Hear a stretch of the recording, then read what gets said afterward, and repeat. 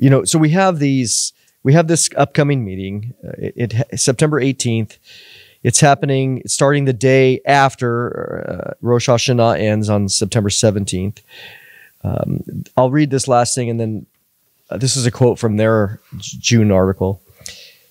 It says, this is what they're recommending in these 17 different sustainable goals.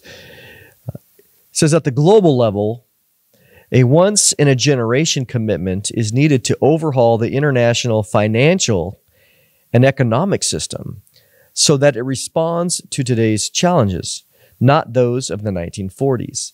It is essential that countries have the resources needed at scale to invest in both their immediate recovery and in long-term sustainable development outcomes, including climate action.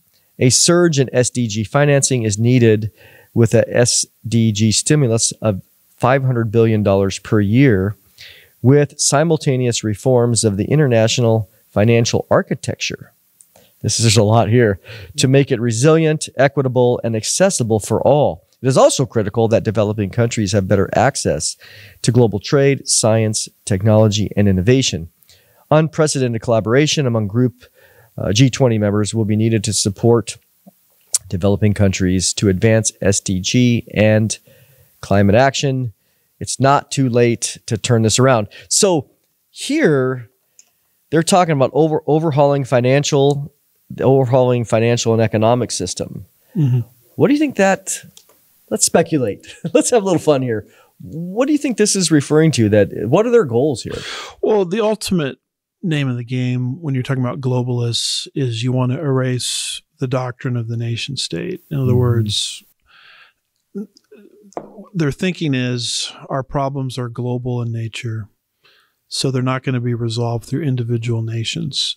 So ultimately they want to do is bring in kind of a suprastructure, a transnational structure that the other nations of the earth have to acquiesce to. And supposedly we all have to do this because our problems are global in nature and the only solution is global government. And so it's a way really to consolidate power into fewer and fewer hands.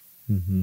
And I think here, as we've seen, to me, this reeks of the Great Reset. Yeah. To overhaul the international and economic system is to respond to today's challenges. So what I just read was we need to reset it because in order to respond to what they deem are the crises, the fear-mongering that they just spent on the first part of it, we got to reset everything. Mm-hmm. And economically, financial and economics, you're like, well, that sure sounds interesting. That economics appears in Revelation 13, which we see as that snapshot, as the end. Yep. But again, the stage setting, how does it get there? Well, we all believe that snapshot of Revelation 13 is most likely a cashless or digital type system or something, at least cashless, economic. But how do you get there?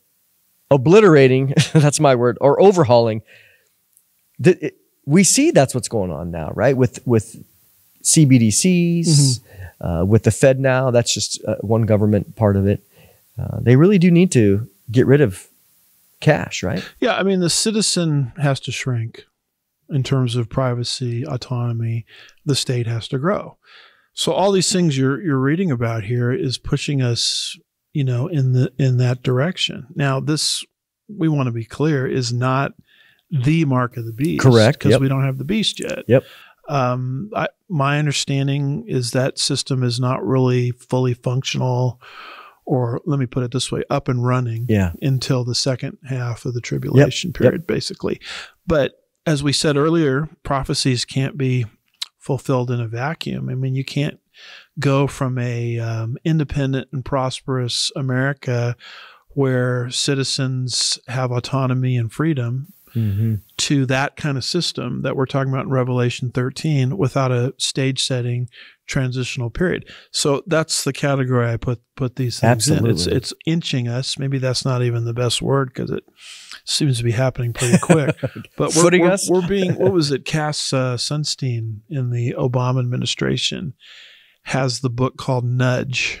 We're being nudged in this globalist direction. I think the CEO of BlackRock, the tape that surfaced in 2017, where he basically made a statement that, people have to be forced into correct behavior. Yep. We're being pushed, nudged, whatever word you want to use, into this system that ultimately will become the mark of the beast system. Yeah, exactly. And so again, we have, for those listening, we have this snapshot of the end of, or the snapshot of a system in place, but then going back, that these are all just part of the stage setting. Mm-hmm. And so we're not saying that this is the mark of the beast or this is Revelation 13. Clearly it's not, but the snapshot we have, we extrapolate backwards. Mm-hmm. And we go, oh, this idea of overhauling the financial system, we think, well, that certainly would make sense of how they would do that, so that when that time, which we see is Revelation 13,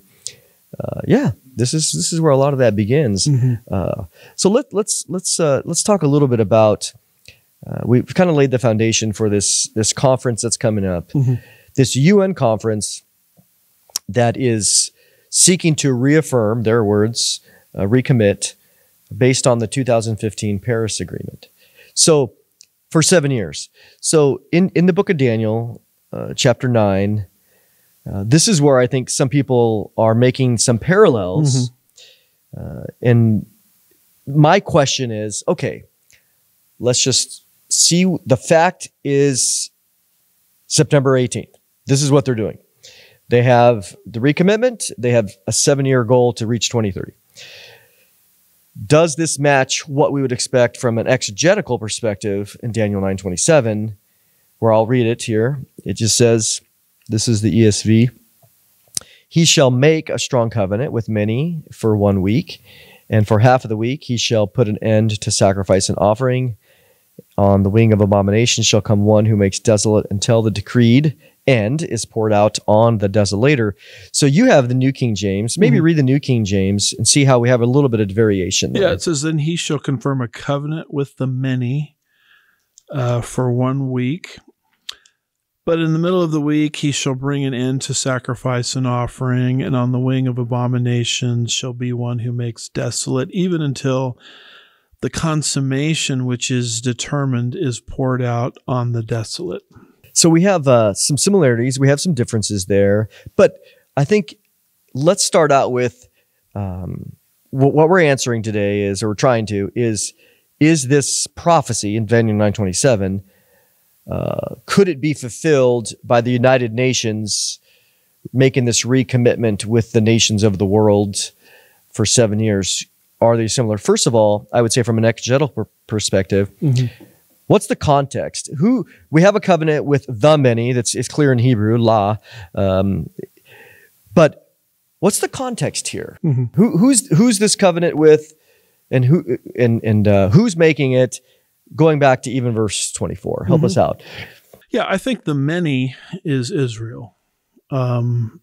If you go over to Daniel 11:33, I think you'll see that the many there is defined as the nation of Israel. So when people are saying this many is these conglomeration of nations that the UN is pushing towards these SDGs, I don't think this passage and what we see happening there is exactly the same. Furthermore, when you go back to Daniel 9:24, and what people need to understand is God gave to Israel a clock. 483 of the 490 years have expired, leaving 7 years left for the nation of Israel. That's our whole logic for believing in a future 7-year tribulation period. And when God entered into that clock with Israel, as Daniel, way back in the 6th century, during the days of the Babylonian captivity, was given this 490-year stopwatch, as I'll call it, it says very clearly in Daniel chapter 9, verse 24, that this is given, 77s, 490 years, in other words, are determined for your people and your holy city. So who was Daniel's people? Israel. Who was his city? Jerusalem. So unless this 7-year issue that we're talking about here with the United Nations specifically relates to Israel and the city of Jerusalem, which as far as I can tell, it does not. Not specifically. We're not in a position to say this is that. Yeah, I think that, as you said, there's a similarity there's some similarity of language. I would say really they're not calling it a covenant for sure, but that's okay. They're calling it an agreement, the Paris Climate Agreement from 2015. I tend to look at this and say I'll be stronger. I'll speak for Mondo in that I think what's happening in September 17th and 18th it's not even possible that this could be a fulfillment of Daniel 9:27 because of what we just said. Is that number one, unless that day comes and they say this is specifically targeting Israel, there's nothing in this little thing that we read about that agreement specifically targeting Israel and the city of Jerusalem and the people of Israel. Then you'd have to say, well, is it the UN Secretary General? Because there's a he, it's a singular, right? There's going to be this one singular individual, not a plurality of agreements, right? So there's several things that weigh against that even being possible. Right.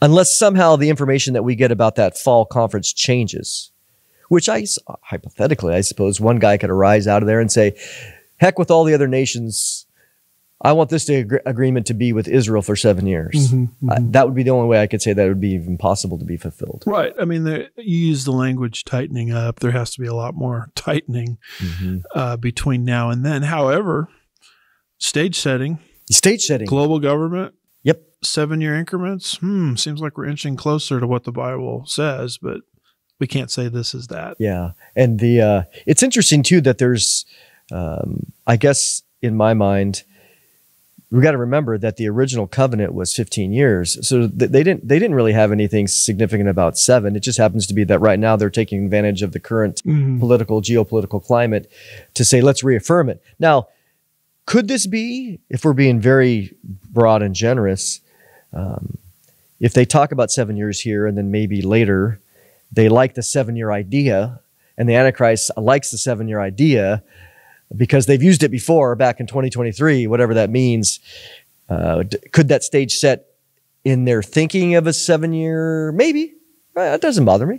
Yeah, I mean, what's happening now could evolve further into what the Bible says, and I think that's what we keep seeing with all these stage setting things. That's the reason they're so interesting to us. Is they don't seem to make a U-turn and go back the opposite direction. I mean, just the development of technology. You talked earlier about a cashless society. We're not moving further and further away from that idea. No, we're getting closer and closer. That's why all this stuff is so intriguing. It's just in our camp, we have a lot of enthusiasts that haven't been taught the difference between stage setting and fulfillment. And they're making unwarranted conclusions is what I think is happening. And sometimes, you use the word intimate. I think that's oftentimes it's like, well, I didn't say it. Like, yeah, but you intimated it. And I know if I say to my wife something and I'll leave myself out the caveat, I could say, well, I didn't say that. She goes, yeah, but you intimated it. You're just as guilty, in that regard.